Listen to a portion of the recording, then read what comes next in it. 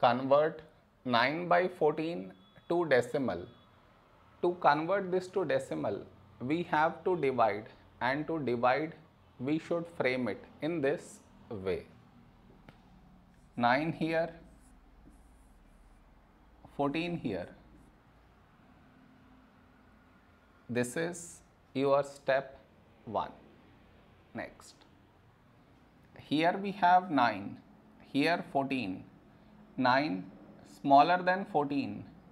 So what we should do is, we should put dot here, take 0 here. So 90.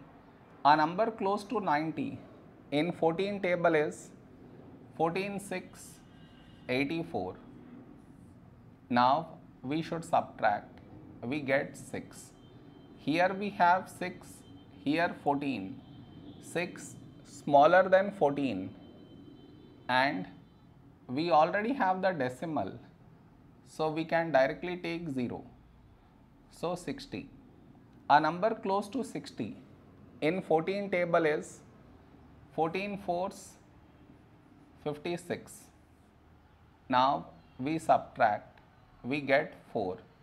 Here we have 4, here 14.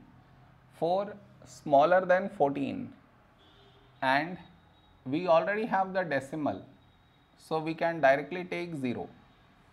So 40. A number close to 40 in 14 table is 14 2s 28. Now we subtract, we get 12. Here we have 12, here 14. 12 smaller than 14, and we already have the decimal, so we can directly take 0. So 120. A number close to 120 in 14 table is 14 8s 112. Now we subtract, we get 8. Here we have 8, here 14. 8 smaller than 14, and we already have the decimal, so we can directly take 0. So 80. A number close to 80 in 14 table is 14 5s 70. Now we subtract, we get 10. Here we have 10, here 14. 10 smaller than 14, and we already have the decimal, so we can directly take 0. So 100. A number close to 100 in 14 table is 14 7s 98. Now we subtract, we get 2.